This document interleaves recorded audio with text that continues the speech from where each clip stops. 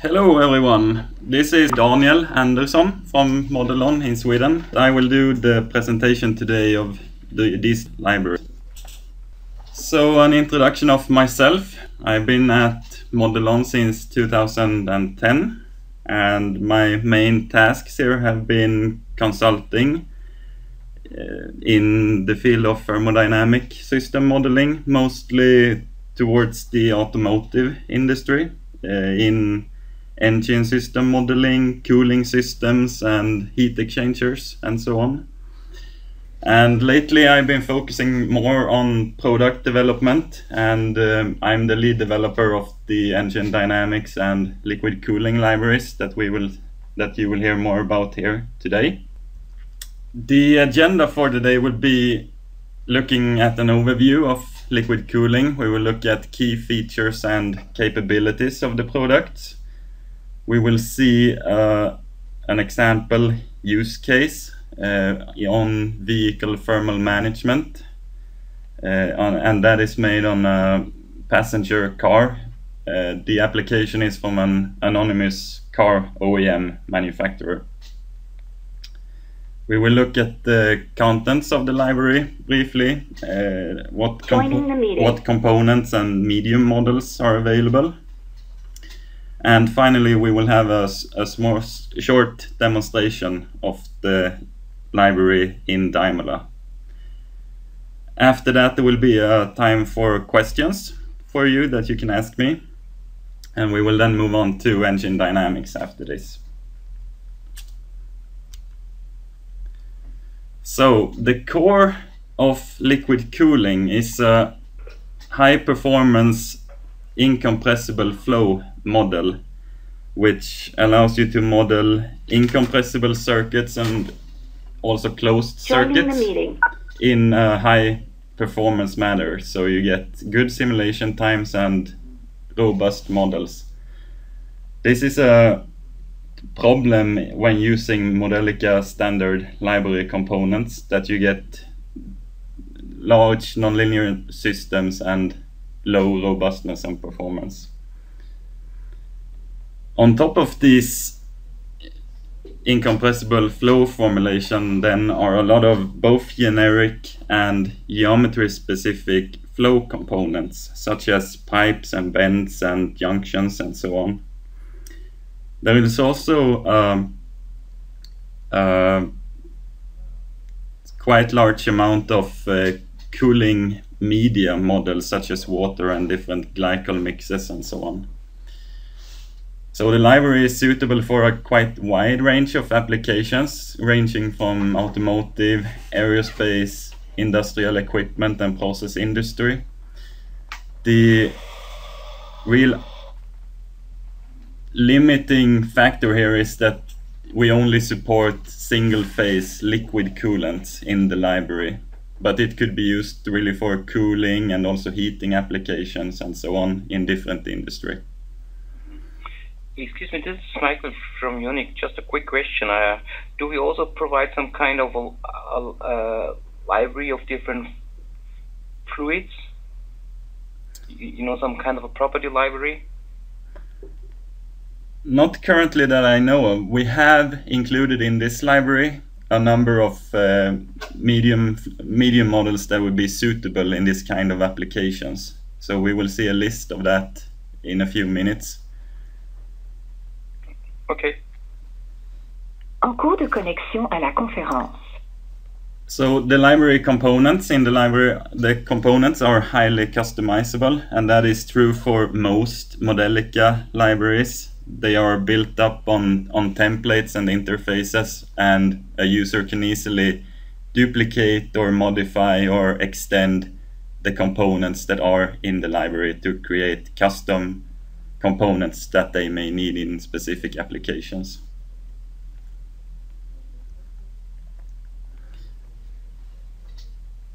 So the key features: there are a large set of fluid components, generic and geometry-based ones.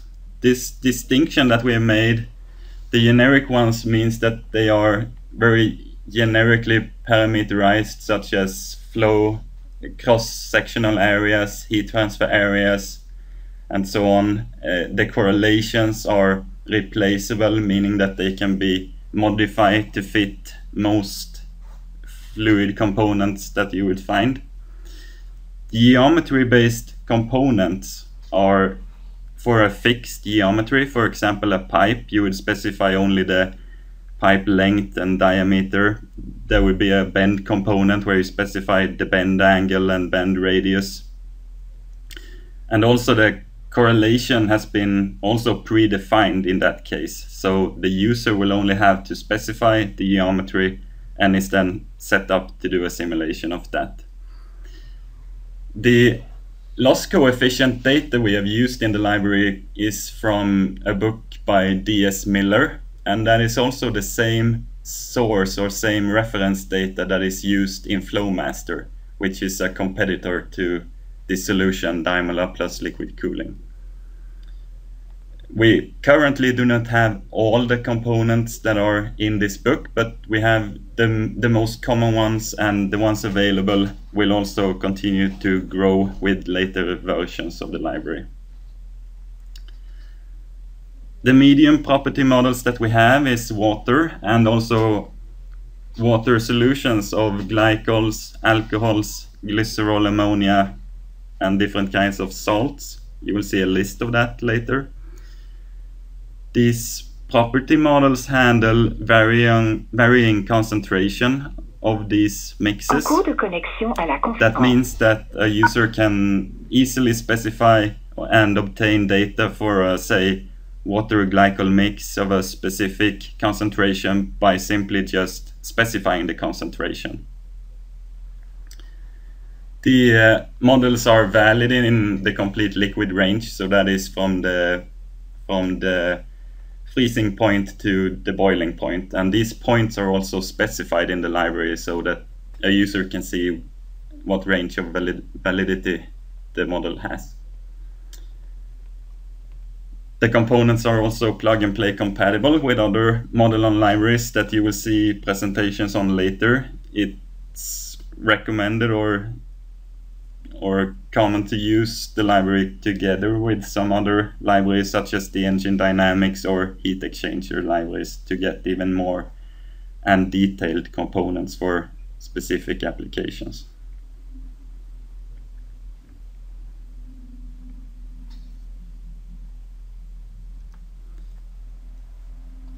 The key capabilities then would be a lot of different applications. For example, cooling system modeling in automotive and process industry.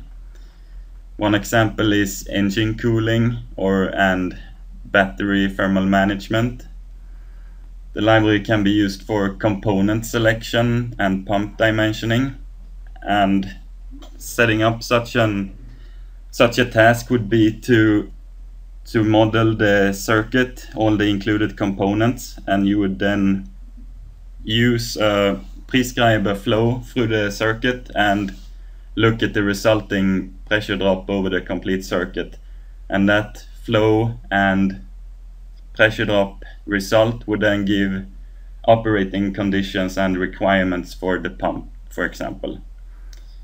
You can do system performance studies when you have a complex cooling system and look what are the capabilities given specific flow rates and so on for that given system. We also, of course, have transients in and dynamics modeled within these models, such as solid components heating up, and that would be modeled by simple lumped thermal models in that case.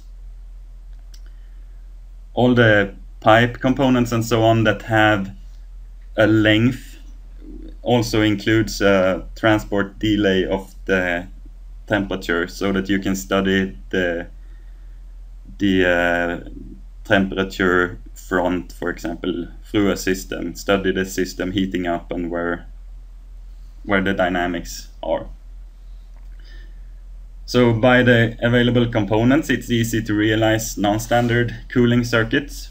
The one in the picture here is a very simple example of how a system model based on liquid cooling can look like.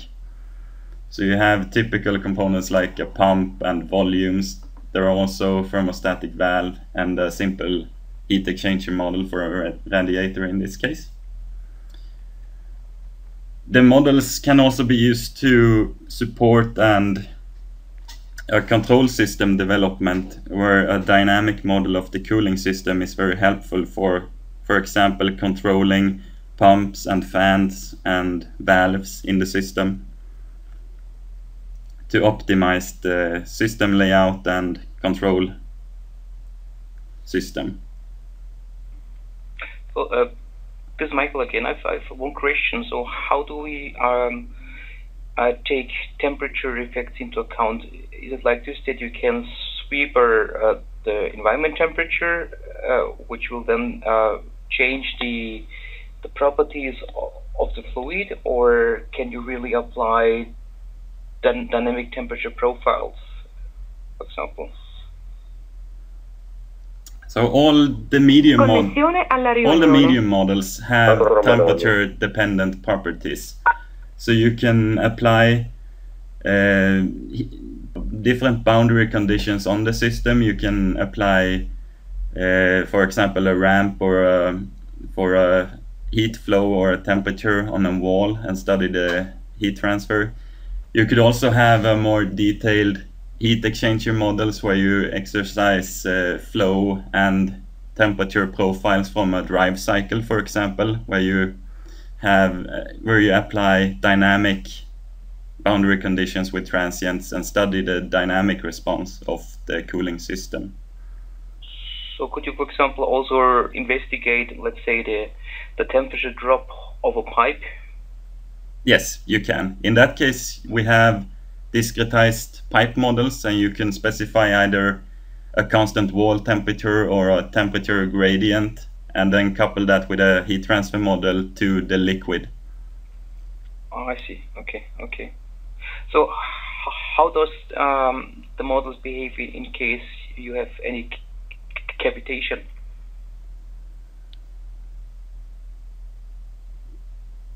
That would have to be supported in the component models, where, for example, the pump, if you have cavitation, that flow correlation that is covering that is applied. So we don't cover vaporization of the liquid and so on. Okay. So does this mean in case you would, let's say, drive the whole system in an, let's say, in a range where it comes to cavitation, would you get some kind of a warning that you maybe drive the model outside or an allowed range or something like that?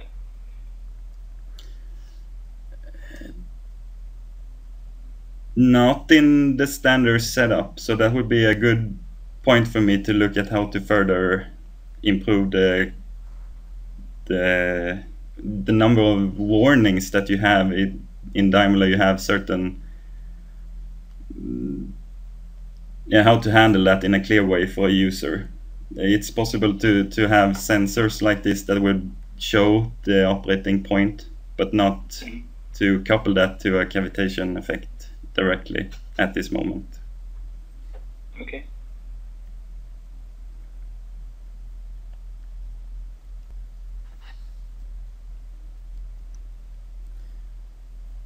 So moving on to an example use case for a vehicle thermal management application.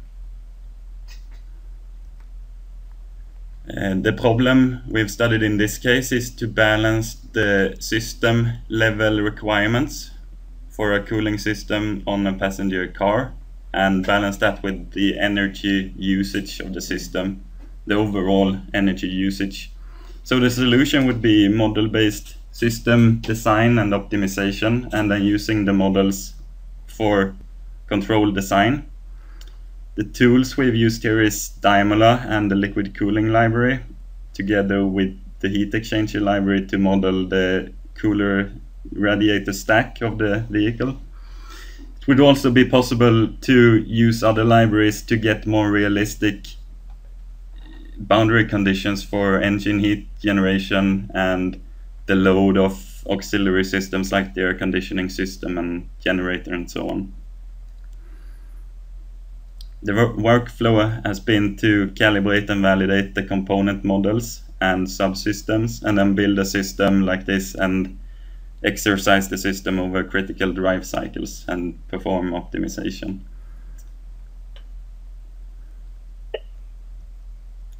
So some properties of these models is that it includes a vehicle models with the different loads and losses in the system. We have, for example, engine heat generation, friction and transmission. We have done a simple lumped thermal model of the engine, where different parts of the model is simply captured by simple lumped thermal masses and linear heat transfer models. The coolant and oil circuits have been modeled with the liquid cooling libraries, and it will also be possible to include other thermal fluid circuits in the model. The drive cycle includes the vehicle speed and load, and also the headwind conditions for cooling, and airflow effects have been captured by the heat exchanger stack in this case to couple with the maximum cooling power of the stack.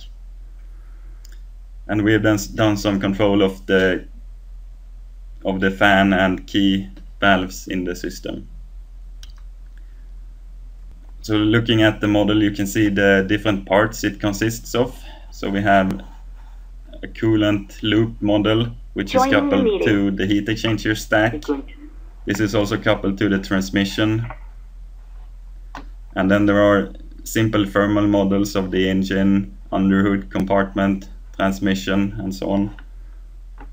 We have very simple models for the electrical system, and then there is also a fan and a heat exchanger stack, which captures the effects of the wind speed through the stack.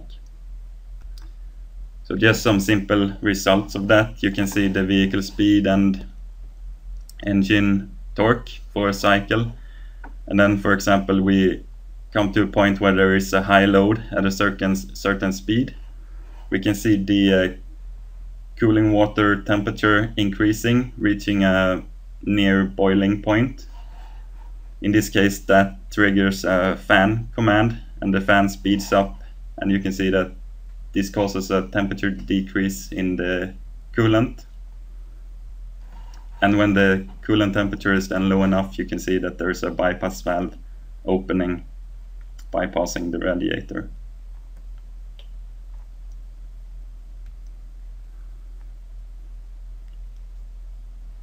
So looking at some components in the library, we have pipes and bends. So that includes straight pipes and different kinds of circular bends and miter bends.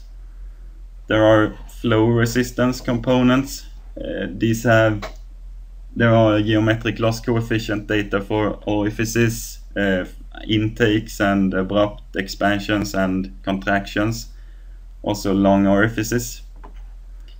We have closed volumes and an expansion volume and an open tank model in the volumes package. In the junctions package, there are quite a lot of different geometric models for different T junctions with different branch angles and symmetric T and Y junctions. For the pump and fan, there are models that can be parameterized by simple equations for head versus flow and power versus flow, and you can also specify table-based pump and fan curves for these components. We have included in the library simple heat exchanger models, simple in the sense that they consider a lumped flow on the boundary. For example, an airflow would consider just a lumped airflow, so we would not in this library cover effects of inhomogeneous flow or inhomogeneous temperature profile of the air. So the heat exchanger models we have here are based either on a tabulated efficiency or an epsilon NTU approach. There is also a simple discretized heat exchanger model where you specify basic parameters such as flow areas and heat transfer areas directly. Then there is a package with components for defining boundary conditions. Also some flow modifier components, and these are used to specify a flow rate in a closed circuit or specifying the temperature to a fixed value in a certain point in the closed circuit. There are components for heat transfer in solid material, and that is quite similar to the package in the Modelica standard library. There are some additional components, for example, heat transfer in a long solid bar which is discretized and has convection and radiation effects. There are coolant and refrigerant models for single phase region for quite many common mixes. The properties are used from a reference called Properties of Secondary Working Fluids. That is a book from EEF, or International Institute of Refrigeration. And you can see a list here of the available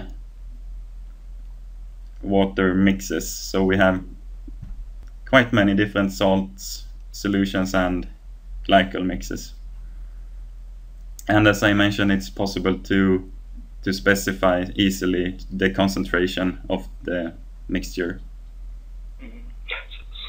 So are these fluids which are more used in the automotive industry or more in the aerospace industry, or what are the typical applications for those liquids?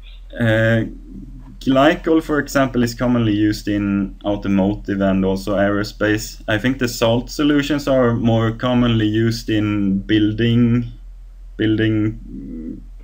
cooling and heating systems, for example. I'm not sure for all of these what the actual applications are,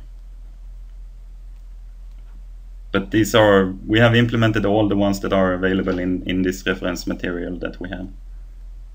Okay. That would be the end of my presentation for the liquid cooling library, and I will now show you some parts of the library in Daimola. So what you can see here is the top level information of the liquid cooling library, and it's opened here in Daimola. You can see the package structure is organized for the different components. If we open the volumes package, we have different components for liquid and gas. There's an expansion volume and a tank volume. Using these components is easily done by drag and dropping to the diagram layer. If we look at the parameters of the components, we have selection of the medium models, and here you can see different options that are from the library. So there are predefined medium models for a number of concentrations, and some of the mixes are just a single concentration, and for another concentration the user will have to create that model by simply modifying the concentration. I can show you how that is done.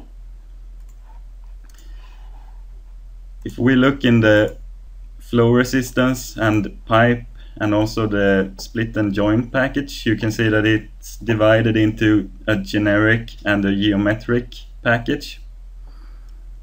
The generic one contains components that have replaceable correlations, and there are some generic correlations available, for example commonly used Darcy-Weisbach formulations and different kinds of equation-based and table-based correlations.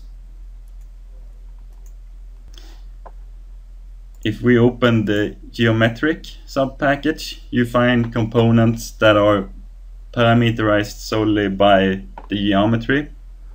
For example, a contraction component is parameterized by simply choosing the medium model and specifying geometry for this specific component.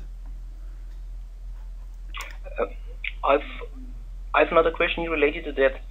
So as far as I understand, the user has to get sure that he sets the same liquid for every component, right? Yes, that is true. Yeah. I recommend that is most easily done by either building your system and then selecting. It's possible to select multiple components and selecting that for every component. I see. Okay. It's also recommended to, if you have larger system models, to divide it into subsystems, and it's then possible to, for that subsystem, set the medium for the complete subsystem. But yes, a user will have to select the proper medium for all components. That is true. Just a little comment En here. cours de connexion à la conférence. Do you think you can go into edit option and increase the font size a little bit? Absolutely. Good point.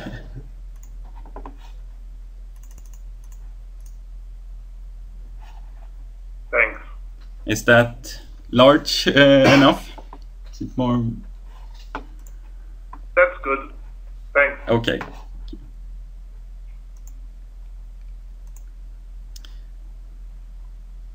For the pipe package, the geometric components that we have are straight, circular, and straight rectangular pipes, and two kinds of bends, which is either circular or miter. We take the bend component. In this case, you can see that the parameters are what you would expect for a bend. There's also good documentation of the loss coefficient data in this book by D.S. Miller. So we have an error here for the images, Erik. That was not so nice. In the distribution, you will find all these tables of the loss coefficients. The tables that we have used, they are all available in the information package of the components. I'm not using my regular computer here, and that's why this is not working. Sorry.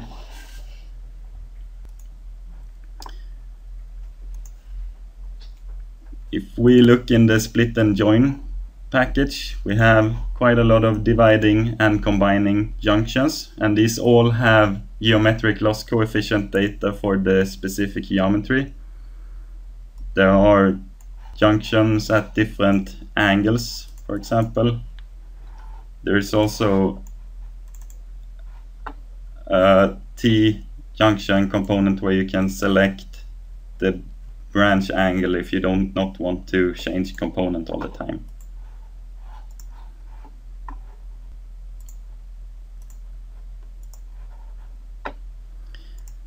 If we look into the valves package, we have some different control valves and also thermostatic valves in the library. And these are 2-port and 3-port configurations. For this component, you can specify the opening logic, and it's possible to capture hysteresis effects. And that can be done either by specifying linear functions or tabulated values for the opening characteristic.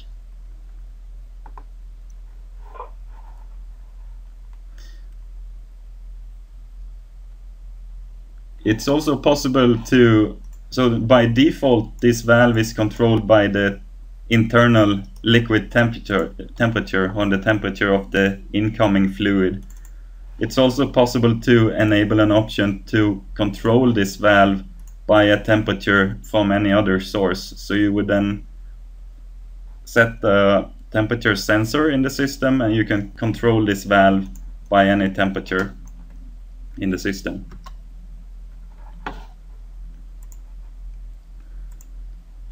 In the pump and fans package, you find the pump and fan components.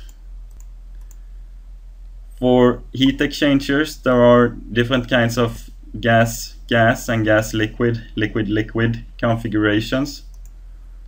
Within such a package, there are different options for different parameterization. So this one takes a table of efficiency values at different flow points for the primary and secondary flow channel. There is also an epsilon NTU heat exchanger model. There is also a package with heat exchanger stack examples, and this model provide a measure to build simple stack models for automotive applications where they would have multiple overlapping heat exchangers, and this is a way to use the simple lumped heat exchanger models in a stack. And you would then have to specify the fluid properties and also the overlapping areas of the different components.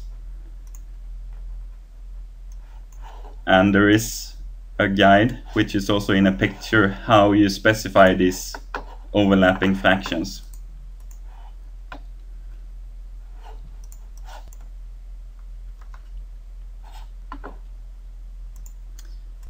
The flow modifier components you used in closed circuits when you want to set the flow rate or the temperature to a given value in a specific point. It's possible to set constant values or assigning that from a signal, which could be a ramp or measured values from a drive cycle or similar to that. There are also source components. For example, a component to specify a liquid flow. It's possible to specify either mass flow or volume flow rate. If you can either specify constant values or enable a connector. For example, if you want to have the flow from a signal, you enable that option and you get the connector for the signal. The component can also handle different units of the incoming signal. If you have measurement values in some unit, it's possible that the component can handle that directly without any external pre-processing of the unit. For example, if we have a pressure signal, it's possible to specify that in different units. Finally, there are also some examples and experiment models in the library for different kinds of cooling circuits. These examples illustrate a bit how components can be connected within the library, and also this display sensor that we have. This sensor simply displays the fluid properties in a specific point in the circuit. We can choose to simulate this model to illustrate how this will work.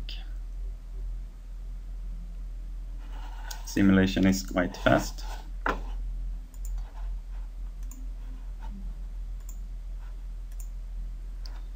And after simulation, these values will then be filled in, and you can also play this and look at the transient response like this if you want to.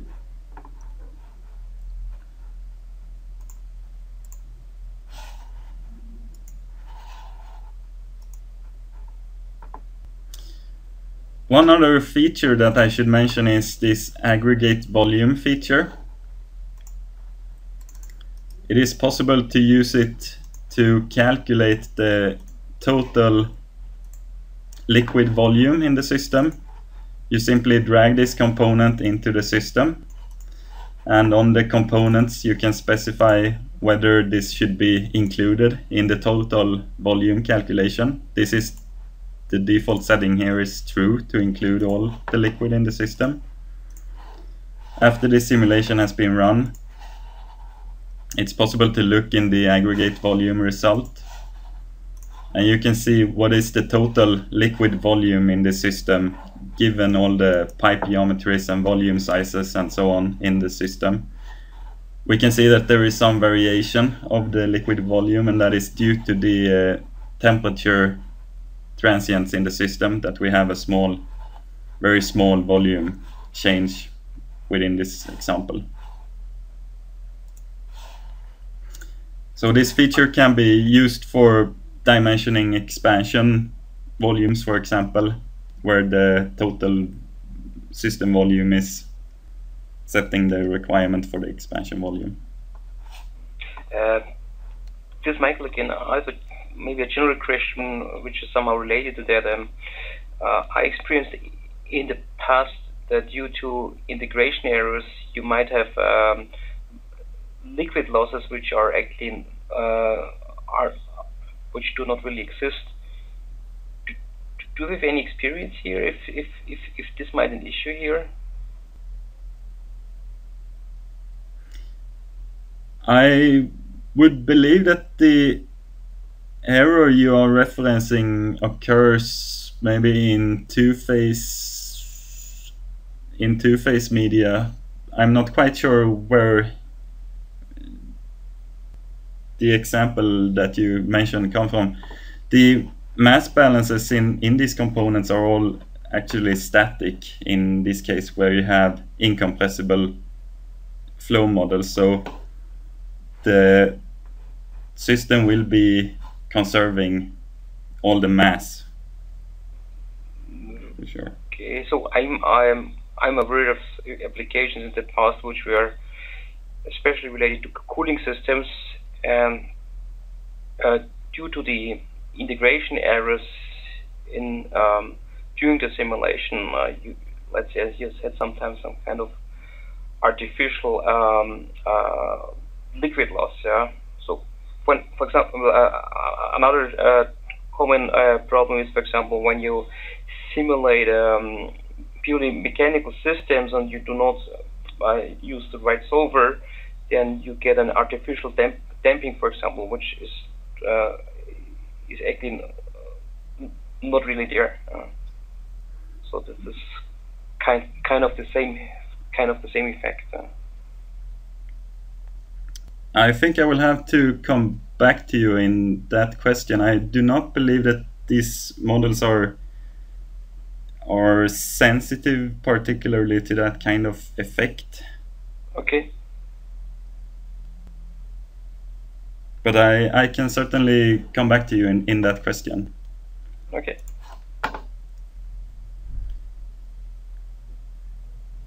So are there any more questions on the liquid cooling library now? I think we are... Yeah, I have one more general question. Would it make sense to use those also in conjunction with hardware in the loop, or would those kind of system achieve a real time once you would simulate them on a hardware in the loop platform using the code generation capabilities? So my personal expertise is not really in the hardware in the loop requirements, but I would. So we have not done any live example of that using these models, but I would suspect that these are quite appropriate for adapting to such an application, since the models are all explicit. If we look at the translation log here, we can see that there are no nonlinear systems with iteration steps and so on, but that is also, I guess, limiting the stiffness of the system if you have very fast transients and so on that may have to be adapted for hardware in the loop simulation. Mm-hmm. So do you think you might encounter problems once you switch the solving algorithm to an explicit order you need for example, real-time simulation? That is also actually something I will have to test before I can really say something in that area. Mm-hmm.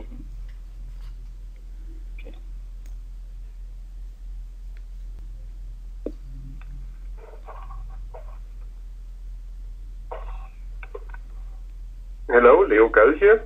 I've got a question.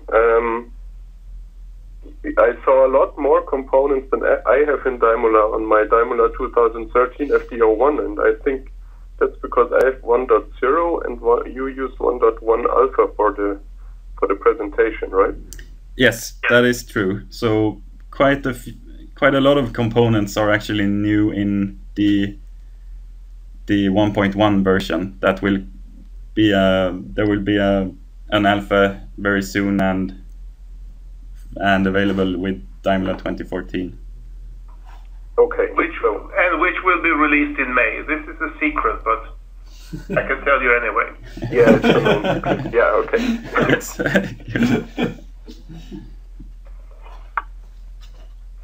Hi, it's Alex from KTEX. I wanted to know if the liquid cooling library is compatible with the air conditioning library, please. So whether the connectors will allow exchange of air between the two libraries. Unfortunately, that's not the case. The air conditioning library uses it's not connector compatible and uses another medium formulation. So they are unfortunately not compatible directly in the fluid connectors. So what you could do is to model separate circuits with the two libraries, and they could be connected on the thermal side, for example, using thermal connectors. But this is also something that we are working hard on currently to be able to have a all compatible platform, and we are currently developing a vapor cycle library that will be able to model two-phase circuits and be completely compatible with all the thermal libraries that we will be presenting here, including liquid cooling, engine dynamics, and the heat exchanger library. Compatible on the thermal port side or also on the fluid? Also on the fluid in that case. Okay. So is your aim at some point in the future to have all of your fluid or libraries containing fluid components to be compatible with each other? Absolutely, that is the target. Okay. What sort of date do you have in mind? What sort of year? We will aim for having an alpha of the vapor cycle library this summer, maybe in June or July. Okay. So for customers, maybe another 6 months from then? Yes. Okay. Thanks. The other thing I wanted to ask was, for some components within the liquid cooling library, which are basically extended from Modelica standard library with no modification, are you intending on adding some enhancement to these components in future release of liquid cooling, or are they just going to remain as direct extensions of Modelica standard library components? I would say that the number of components that are directly available copies from the Modelica library are quite limited here, but we definitely intend to develop all the components that are in this library. Okay, thanks. Actually, just very last question. So especially, I mean, the component to specify a rotational boundary condition, of course, is maybe not that it needs to be improved further, but the underlying fluid assumptions and so on, they are all new implementations in this library. They are not at all the same as what is in the Modelica standard library for the fluid components that we have here. Another question from Leo. Do you have experience with initialization of large systems? So if you have 100 components, let's say, in a building system, will it initialize? Or do you have any tricks? Are you using the homotopy stuff or to improve initialization? We have currently not used homotopy in any of these components, no. Typically you have not as tricky initialization for an incompressible fluid model, I think, where you only have temperature states and split and you avoid big nonlinear equations. Yes, so it yes. should be better. I just wanted to know if there's experience with large systems, if it's going to work or not. We have done some applications with this library with pretty large systems, but in that case we have not used, for example, steady state initialization. But specifying direct initial values is certainly not a problem. Okay, so you used fixed initialization then? Yes. Okay.